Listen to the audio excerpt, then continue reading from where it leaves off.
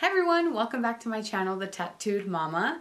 Today I'm going to show you how to make a 4-leaf clover pinata from start to finish.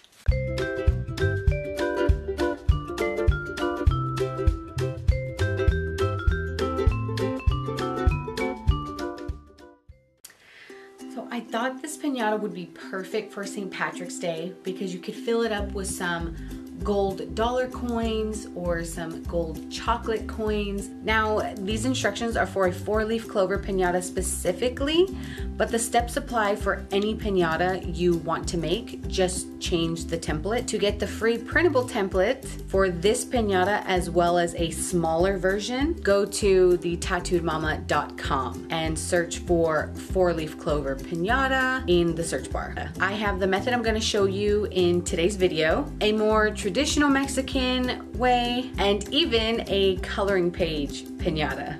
So go check that out if you're intrigued. Okay, let's get started. Step 1, trace 2 4-leaf clover shapes onto cardboard. One for the front and one for the back of the pinata. The best cardboard to use for pinatas, in my opinion, are the Costco slip sheets. These are usually stuffed in between the steel cages or in between layers of food or product. If you're still not sure what I mean though, just ask an associate or a worker to get you a slip sheet and they'll know what you mean. Any cardboard will work though. Step 2, cut. Using a box cutter, cut your 2 4-leaf clover shapes. If you don't have a razor, you can use scissors. It will just be a lot more difficult.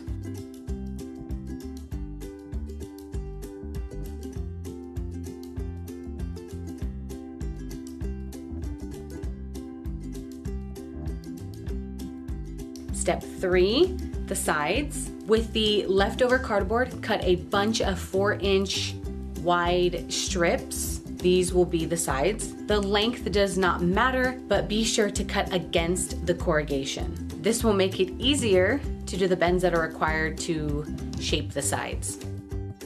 Step 4, assemble.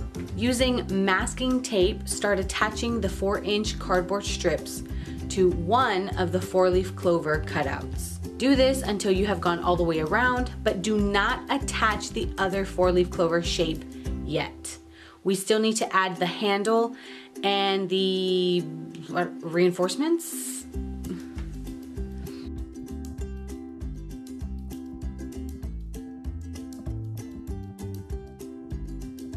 You might have some holes in the face of the pinata. That's okay. Once we decorate it, all of these will be hidden.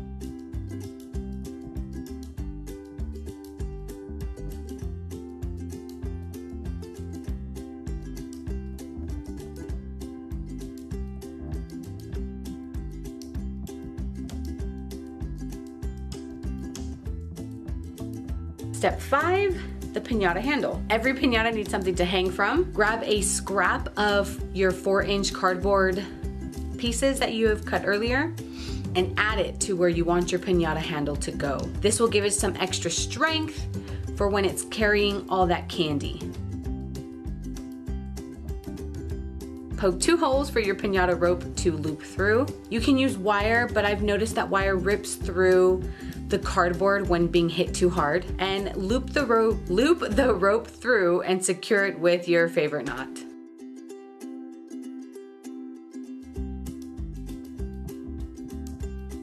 Step 6, toughening up the pinata.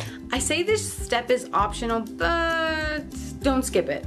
It is a bit of extra work, but it is well worth it in the end. Fold one of your 4-inch strips to resemble a toilet paper roll and glue it to the center of your pinata. If you didn't use the template I have provided and decided to make a massive pinata, just make sure you add a few more of these toilet paper roll pieces spaced apart, and the more you add, the tougher the pinata will be. Step 7, tape the other side. Again, attach the other 4-leaf clover pinata cutout using masking tape.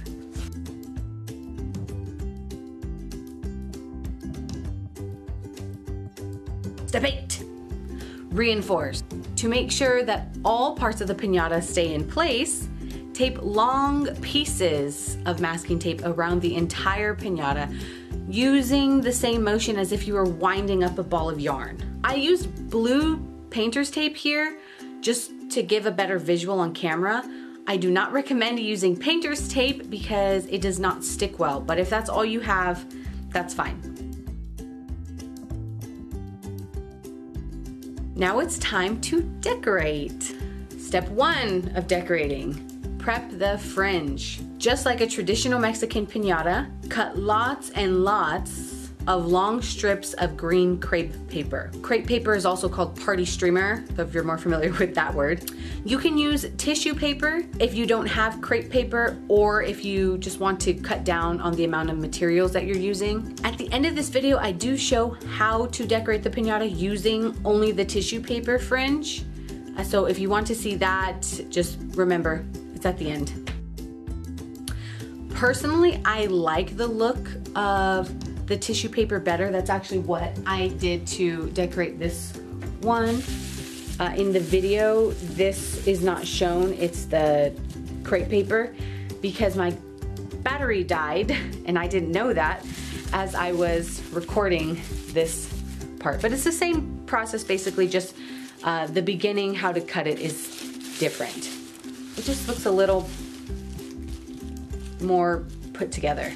Now the length of these strips does not matter because you can rip or trim them later. Cut slits in the crepe paper all the way across, about a finger's width apart and only 3/4 of the way up. Step 2 of decorating, decorate the back. Before you can do this though, make a glue mixture.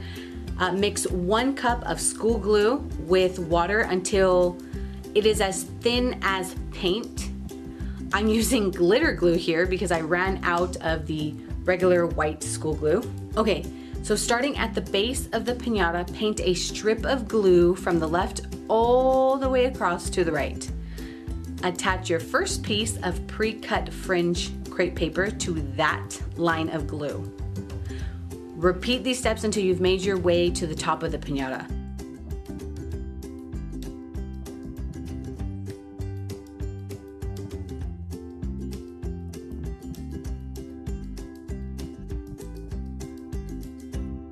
Once you've covered the back completely, trim the edges and glue them down onto the sides of the piñata. When we decorate the sides, this ugly part will be hidden. Step 3 of decorating, prep the front. Glue white or black tissue paper to the front of the piñata until all of the raw parts are covered. This will be our base to make sure none of the raw parts of the piñata show through our green paper.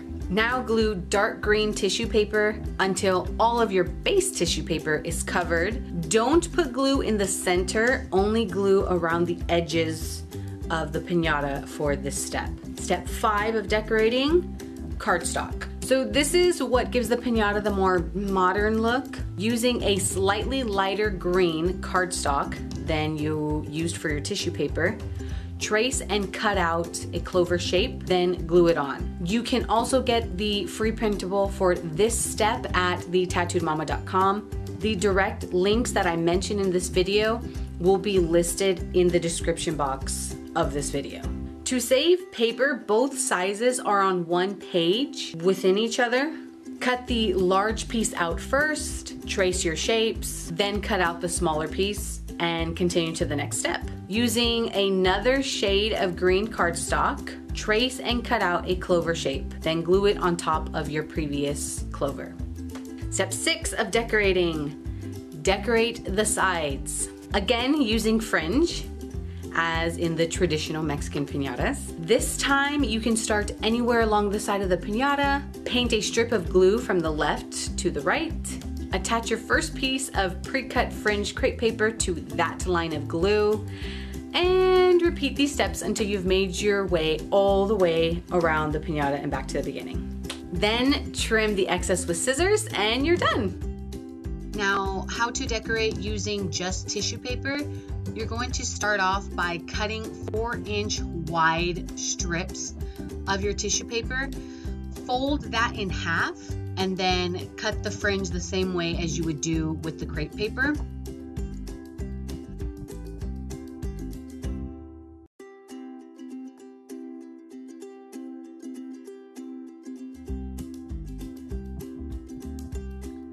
Okay, now leaving the tissue paper still folded in half, you're going to place it at the, not quite at the very base of your piñata, but a little bit up to where the bottom part of the fringe is at the base. See, so not like this, but there we go, a little bit further up, so that bottom piece of your fringe is what is showing at the edge. And then you're going to do the same process as you would with the crepe paper. Put a line of glue, put your tissue paper down, another line of glue, put your tissue paper down until you get all the way to the top.